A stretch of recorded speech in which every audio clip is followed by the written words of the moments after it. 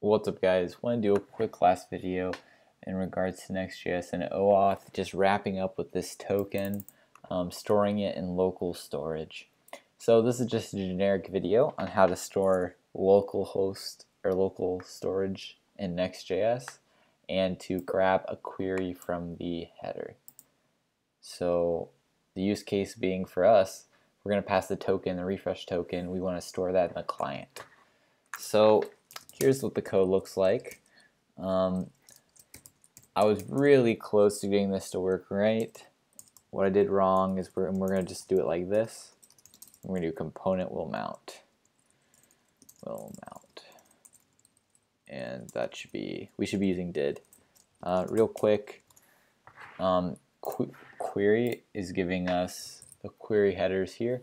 So when we pass it here, they'll let us access this .props.query, and then we can say .token or .refresh token. We are using component did mount here instead of component will mount. Component will mount is called on the server. Component did mount, well, component will mount is called twice. We only want this to be called once on the client side, and if we console log client side, we'll see it there, and that's important. So what we're going to grab is the token and the refresh token. So go to this .props.query, and then all I'm going to do is local storage, that's set item token, and then same thing for refresh token, and then we're good. So grab it from the URL, store it in the token in local storage. And if I come over here, go to application, you can actually see what local storage looks like. Here's token from before. Actually, it looked like token, it was getting stored before. But if you go to application tab and then local storage, you can see it gets stored here. So I'm going to refresh the page, passing in those tokens. Notice it yells client side here only once. That's important. And then you can see our tokens saved here. And then what I would do is I would pass these tokens every time I want to make a GraphQL query. And also, just last note, that's all I wanted to do for this video. Just the login page now works full circle.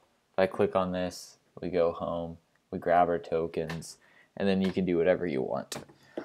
So that's it for this video, guys. Now you know how to.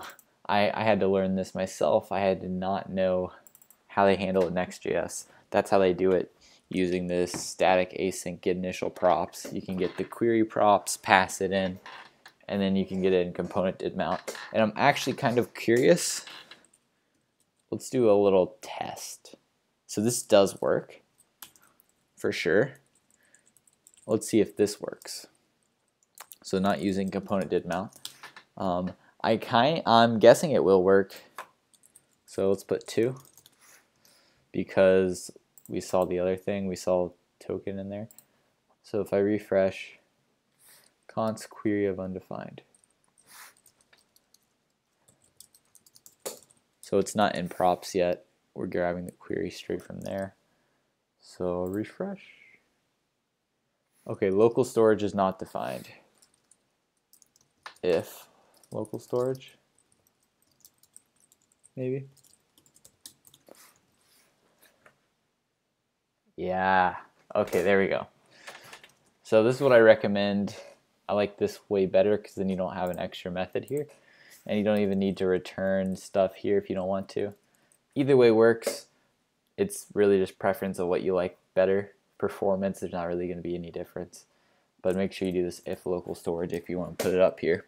Alright, so that's it for this video, guys. We got local storage up and running. Thanks for watching.